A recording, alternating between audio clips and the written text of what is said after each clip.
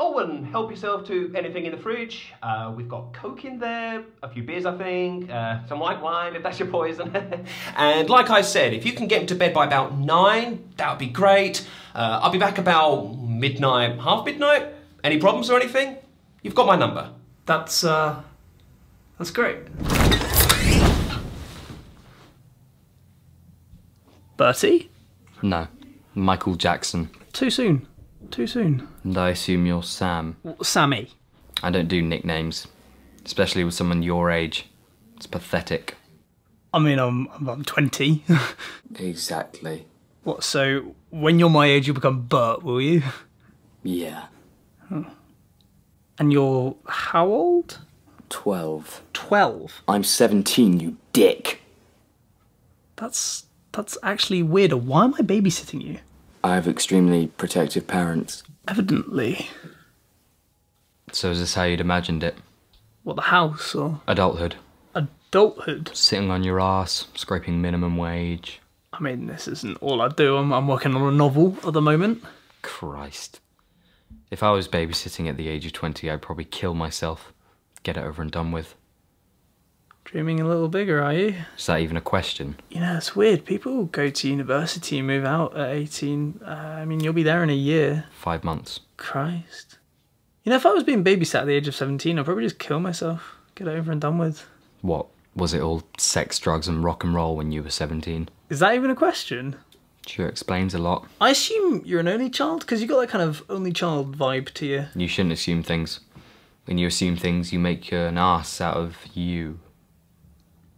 And me. That's what I said. No, ass out of you and me, that's the expression. I don't see how I've been made an ass out of. Okay, forget I ever asked. New question. Do you not have people you can be hanging out with, friends or something? People don't like hanging out with me.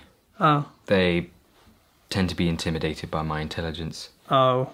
I mean, you'd think that it would be a gift, and in many ways it is, but it's also a curse. Undoubtedly. It's understandable, you know. People don't like feeling inferior, which is why they don't talk to me. Yeah, that'll be it. That's the reason. You, for example. I suppose there's some kind of tragedy in being a babysitter, having to sit around watching young people with the rest of their lives ahead of them. A constant reminder as to where you went wrong in life. You know what? No. You know what? I don't need this, okay? I'm done. I'm out. Fuck it. I'm off. Other door. Yeah, I knew that. I was going that way anyway, so it's not even... You know you won't get paid if you leave.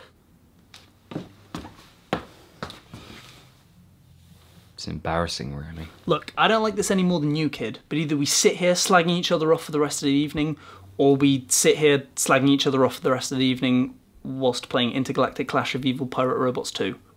Yes, I did notice your PlayStation.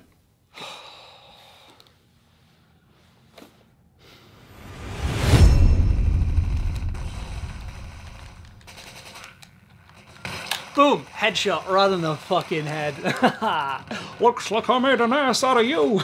Because earlier when you said assume, so it's like... Yeah, it sounded better in the head. Dick. Oh, and just in time by the sounds of things. Well, Bertie, I tell you it's been a pleasure, but my mummy taught me never to lie, so I'll take my minimum wage and be on my merry way. By the way, I'm not Bertie. That's Bertie. Well, fuck.